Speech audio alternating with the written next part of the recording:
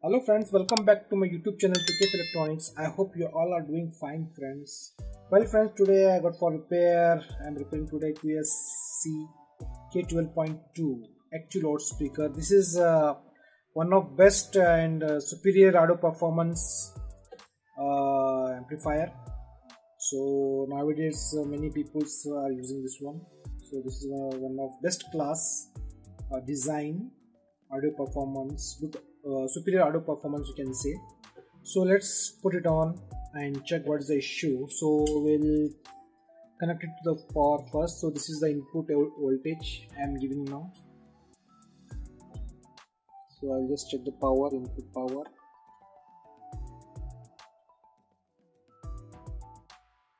See, to 30 volt. So there is a voltage. So now I will connect this one. So put it on.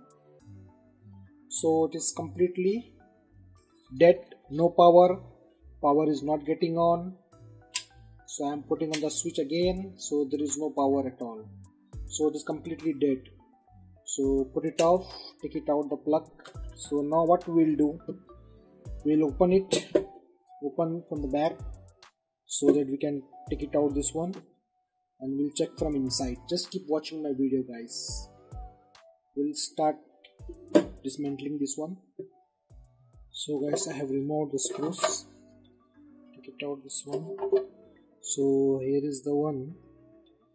This is a reflector and here is the power supply. So we need to remove this also.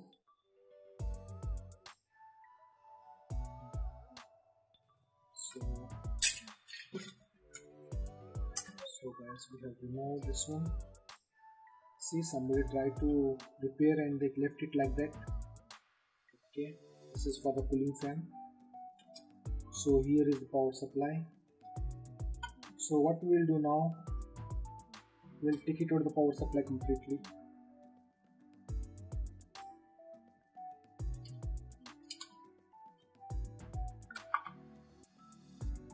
This is for the speaker. So we'll take it out this one. We'll take it out this completely board. So then only we can able to check. This is the input board. This is the input board, and the power supply board and amplifier board. Both is inside this only. So guys, I have removed all the screws. So we'll take this out. See, this is like this. So we'll keep this like this and we'll check over here.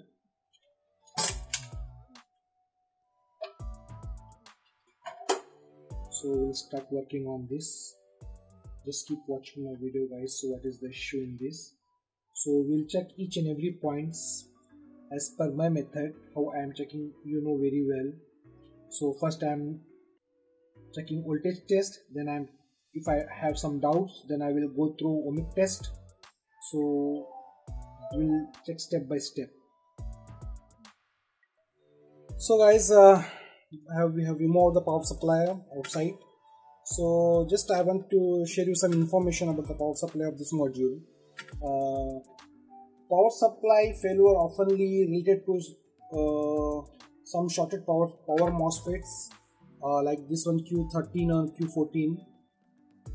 Both MOSFETs oftenly fail together, but sometimes just one MOSFET can also will fail in some instances.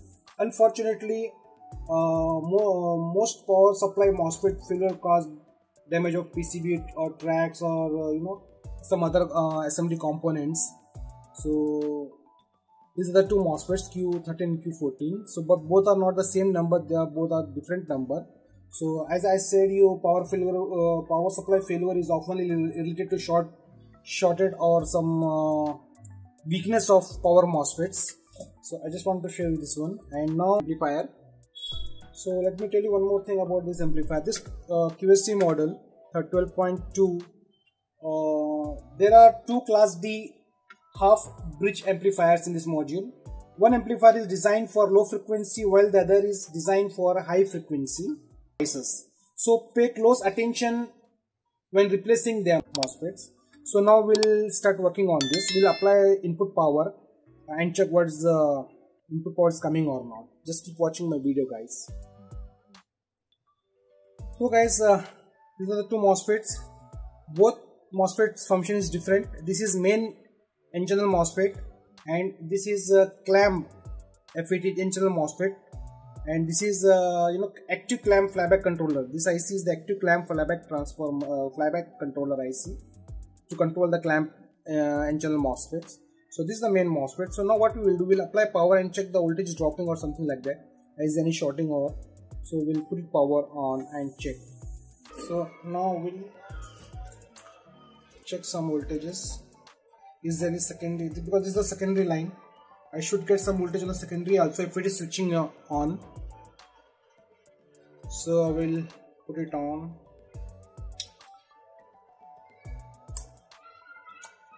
So we'll put it on. I'll put it on. Okay. So I'll put it on. I put it on now. So see guys, power is coming. See. Okay. So our power is coming over here. So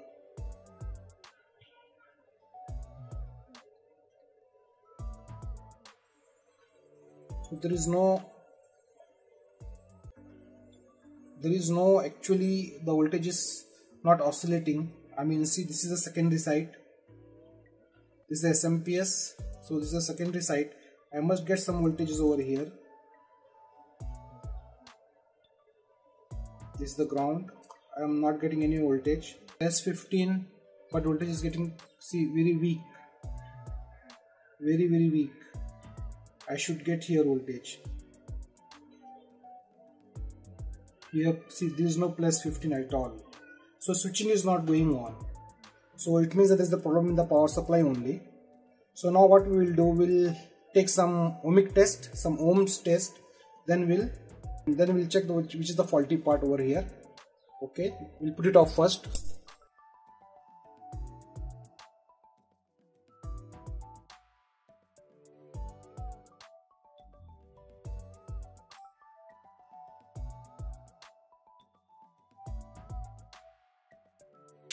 So guys, now what we will do, we'll check on this MOSFETs. This is main MOSFET, this is clamp MOSFET and channel, so both functions different.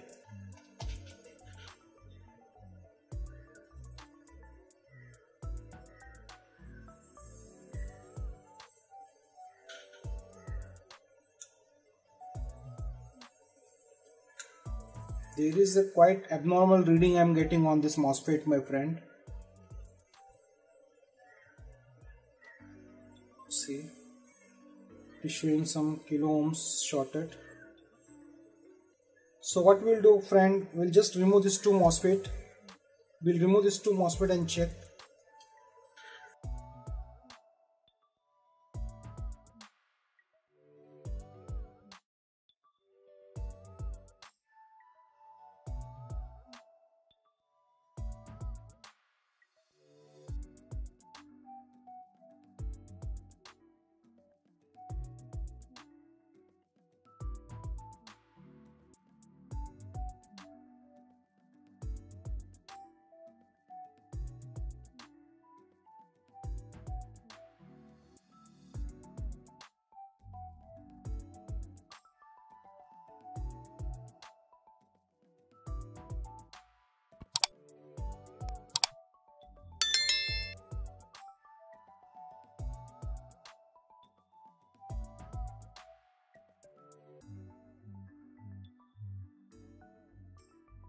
NM60F. So check this one. So guys, now this one, now we'll check the condition of this MOSFET.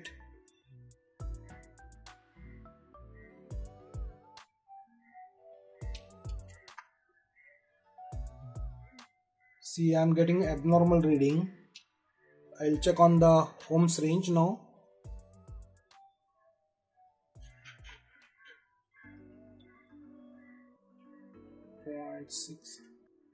See guys, 4.67 kilo ohms is showing. So this is abnormal reading. So this is not completely shorted. This is not completely shorted. This is like, you know, partly, we can say 50-50%. So there is a problem with this MOSFET only. So we need to see it showing between gate and source. So it is showing this much ohms, and between gate and drain mega ohms, so 0.6 mega ohms. So for this is 4.7 kilo. So now what we'll do, we'll replace this, only this MOSFET. Now this MOSFET looks okay. So okay, this MOSFET looks okay. There's no much, the reading is perfectly okay. I don't think so this MOSFET unnecessary. Don't waste time removing out this MOSFET, because this is the main MOSFET.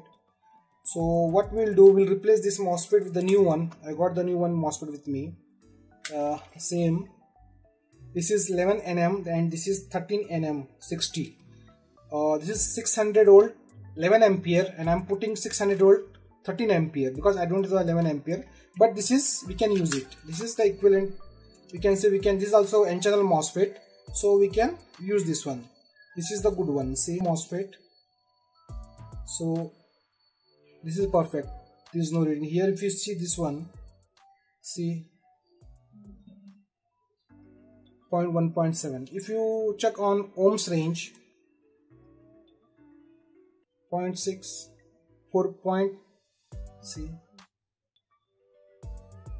4.7 kilo ohms was this one. See, there's nothing. So this is partly shorted. So now we'll replace this with this one. Okay guys, just keep watching my video.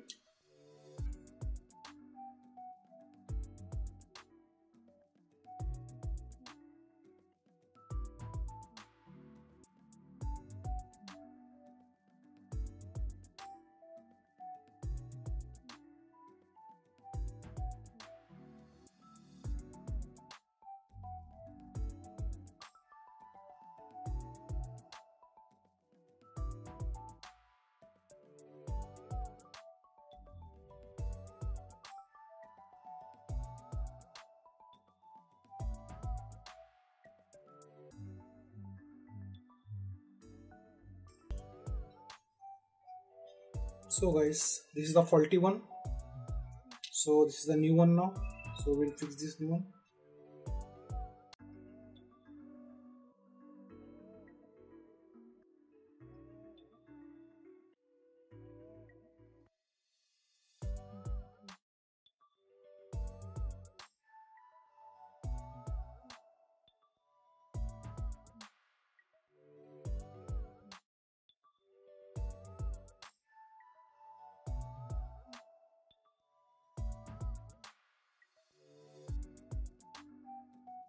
This one MOSFET, faulty one. This is the one.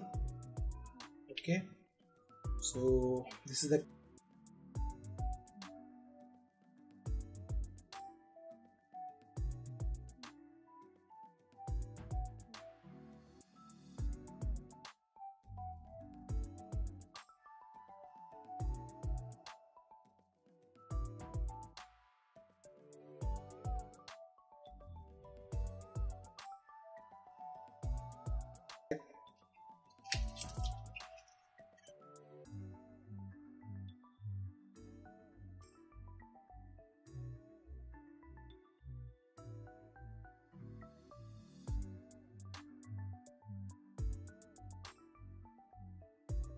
all the screws and check.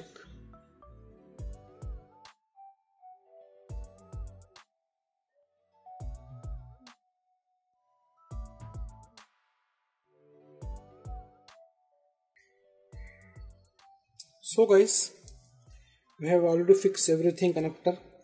We fixed it back. Now it's time to check this one. Okay, we'll put it on and check.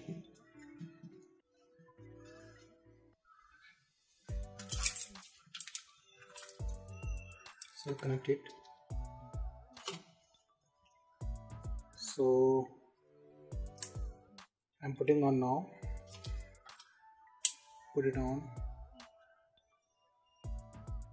So guys, it's working.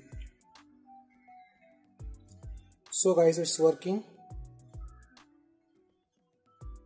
So our power supply is solved. So now we'll just check the input signal. When we give input signal, we should get light here on the input signal light. Okay, we'll give the input signal now. We'll give the input signal. Say signal came. So signal came. This one, say signal come here also. So it means you can see the signal light. Signal. So it means our system is good now, working fine. So I have not yet connected the speaker line because anyhow there is a problem with the power supply. So I have repaired it. We have replaced one N-channel MOSFET. So guys, thank you very much for watching my video. Take care. See you very soon next.